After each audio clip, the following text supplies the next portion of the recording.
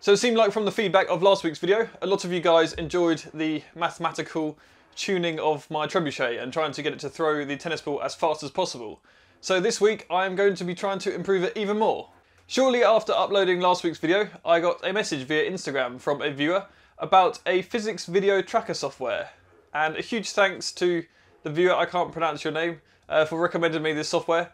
Essentially, for you guys that don't know what this software is, it's called Fizzlets, I believe, tracker video software. And what it allows you to do is measure a reference distance on the video and then track a point around the video, and it will give you data of the acceleration, the velocity, etc. of the projectile or object or whatever you want to track.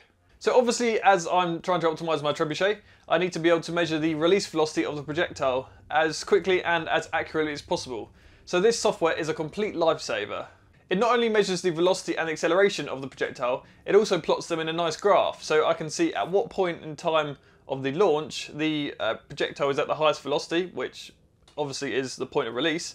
But I can also measure how fast the counterweight's travelling and also how fast the arm is moving. So as I found out last week, it's not all about the gravitational potential energy of the counterweight dropping to the transfer of the kinetic energy of the projectile. It's also about the leftover kinetic energy in the counterweight and the arm.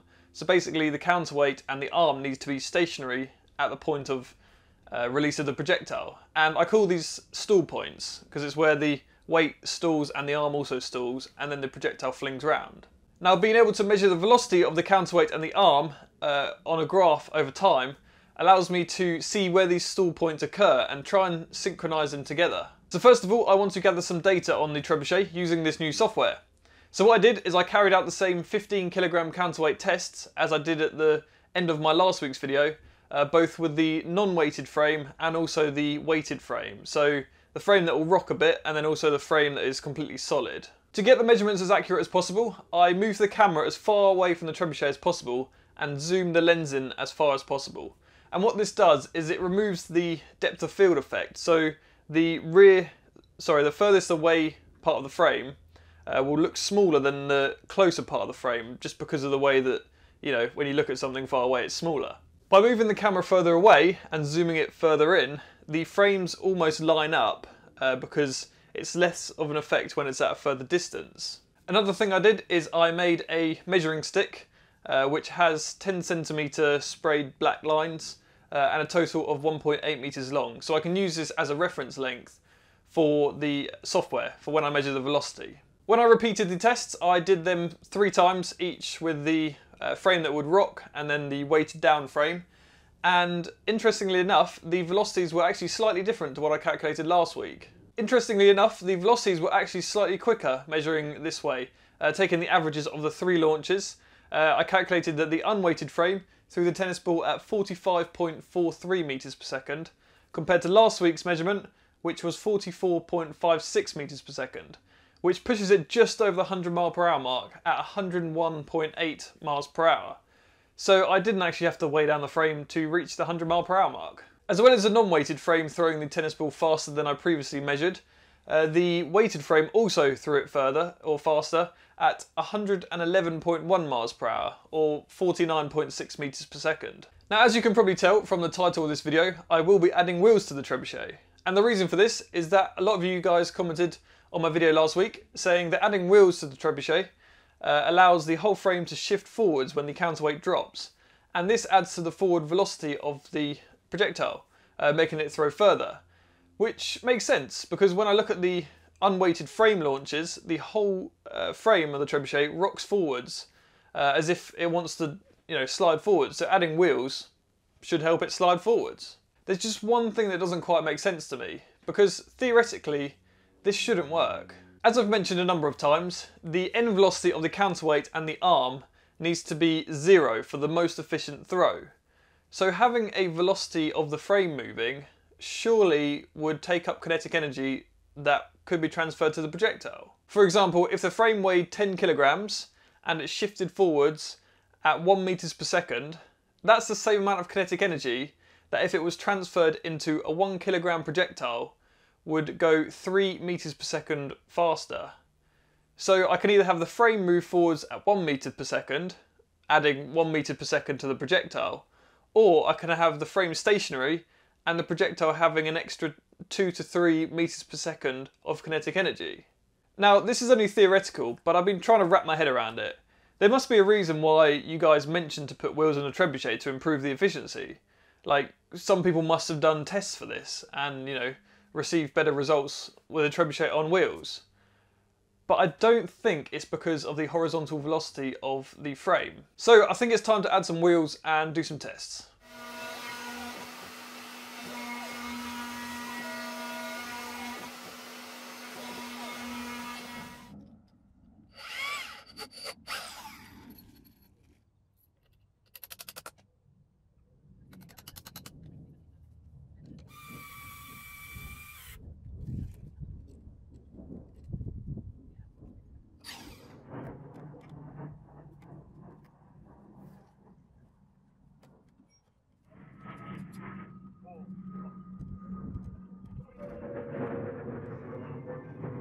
So here we go, we've got the wheels on the trebuchet, we've got 15 kilogram counterweight raised to the maximum height for release, and 48.39 meters per second, which is slower than the weighted frame, the fixed frame. I then tried 2 more launches with slightly different release angles on the release pin, and it was still slower. So this is where that physics tracker software is really useful. I essentially tracked 3 of the major components, one being the projectile, the second being the counterweight, and the third being the end of the arm, so basically where the release pin is, the very tip of the arm. It then allowed me to plot a velocity time graph for each of the components and compare them to one another. And what I realised is that the stall point of the counterweight, basically the lowest velocity of the counterweight, and the stall point of the arm, the lowest velocity of the arm, did not synchronise with the release of the projectile. In fact, the counterweight stalled, then the projectile was released, and then the arm stalled. Which, if you compare to the fixed frame, the counterweight would stall, and then about 0.02 of a second later, the arm would stall and the projectile would be released at the same point as the arm stalled. So now with adding the wheels, none of the stall points lined up with the release of the projectile. So how do I fix this? Well, the only variable left to change, that can still be changed apart from the release angle, is the length of the sling. So I ended up shortening the sling a bit. What I found out is that shortening the sling results in the arm stalling earlier, and I basically had to shorten it enough so that the arm would stall at the same time as the counterweight stalled. And here's the result I got.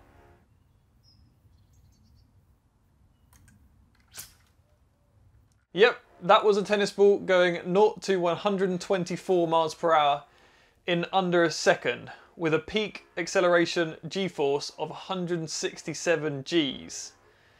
Wow. So how does this compare to the other launches? Well, at 55.4 meters per second, it's 5.8 meters per second faster than the solid frame, the weighted down frame.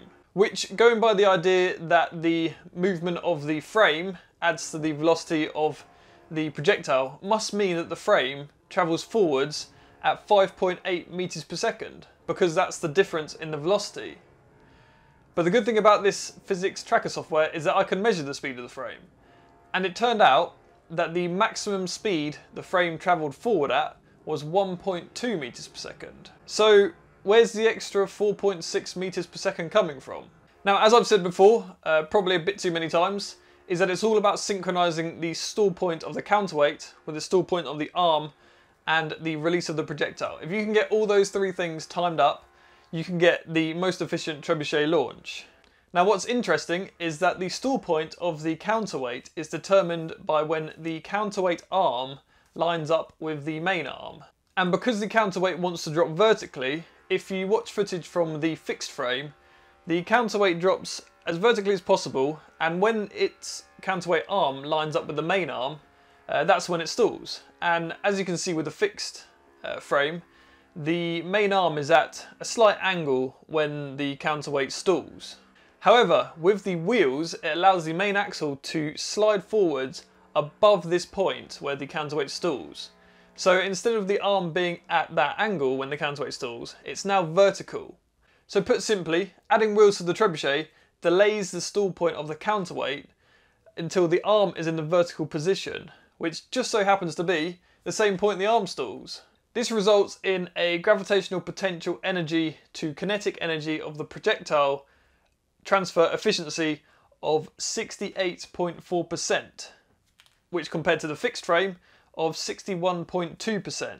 So, what have I learned from all of this trebuchet experimentation? Well, I've learned that adding wheels to a trebuchet does in fact make it throw faster and further, but not for the reason that I was initially aware of. Sure, adding wheels to my trebuchet allowed it to travel forwards at an extra 1.2 meters per second, but that's only a 2% increase in horizontal velocity over the total 7% or 7.6% increase from synchronizing up the stall points of the counterweight, the arm, and the release of the projectile.